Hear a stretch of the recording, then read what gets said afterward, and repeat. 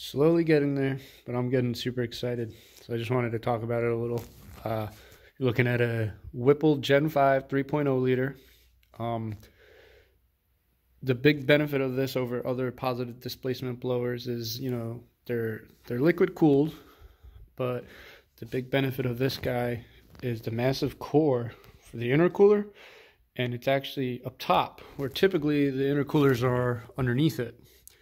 But regardless, and the big benefit of the Gen 5 is, you got air coming in, compresses it, makes a boost in this section, and this is all separated in different areas when the lid's on because there's an O-ring. So the air comes up, goes through the intercooler, so cools it, and then the big benefit is on the way back down into the cylinders, it passes through the intercooler twice.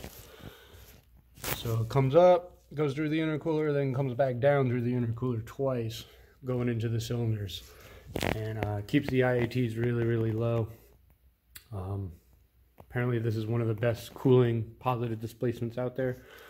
Well, I'm happy to find out. And just so you guys see, like, it has a tank, there's a little pump that will circulate the coolant through the massive. I have the extended heat exchanger, got the bigger one. Then we'll go back through here, and then it will flow through the lid on both sides. So cooling in, cooling out, cooling in, cooling out in both cores. Otherwise, you'd have one bank of cylinders running cooler than the other if it just came in one area and went out the other. But that's all.